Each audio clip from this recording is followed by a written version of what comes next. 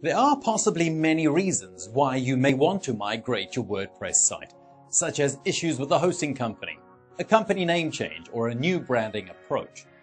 If you want to migrate your WordPress site, there is a big risk that you will lose all the work that has gone towards the hugely important SEO ranking position if you don't do it correctly.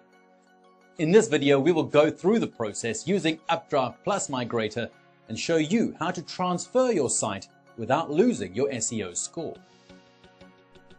To start, make sure that any proxies between you and your site, such as Cloudflare and GoDaddy's Preview DNS proxy, are turned off until the migration is complete. Make sure that you're migrating between equivalent sites and that all caching and minifying plugins are deactivated. Install UpdraftPlus Premium or the free version of UpdraftPlus with the Updraft Migrator add-on on both your source and destination sites. Create a fresh backup of your source site, making sure that you tick all the different backup file types. Next, to generate a site key, open the Migrate Clone tab in your destination site. Select the Receive a Backup from a Remote Site option and click on the Create Key button. Copy the code and paste it in your source site.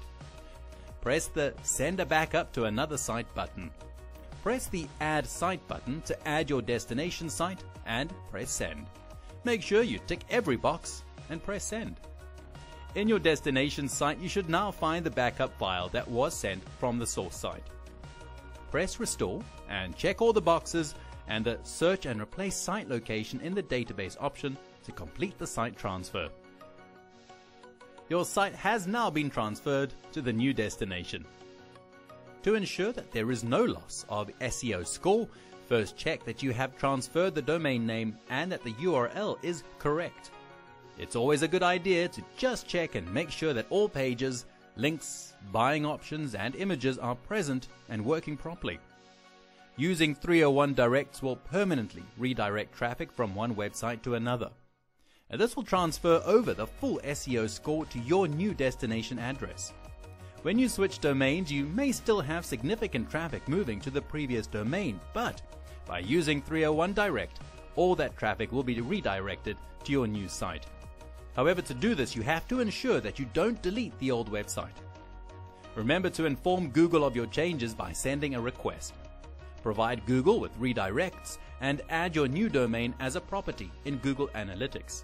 Also remember to submit your new domain sitemap as soon as you can. Your website has now been migrated to its new location. If you followed the steps in this video, you shouldn't see a loss in your site's SEO score outside of a minor drop in traffic after the initial migration due to your new site's posts needing to be crawled under the new domain name, which should be completed in around a week.